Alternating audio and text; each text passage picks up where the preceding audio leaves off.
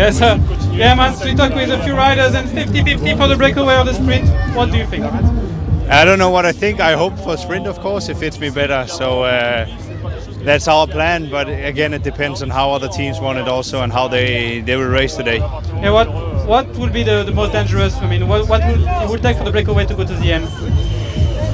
Again, it depends on how hard we are riding on the climb, and if it's a strong and good group is going, then it's going to be difficult to catch them back on the way back here to Napoli. So I can't tell you the exact key points, but we have to really be aware and put on the good legs. And just one last thing, yesterday it was hard to keep track on the crashes.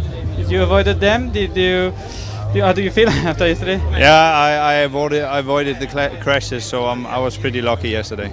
And you feel good? I feel good, yes. Thank you, Matt. Best of luck.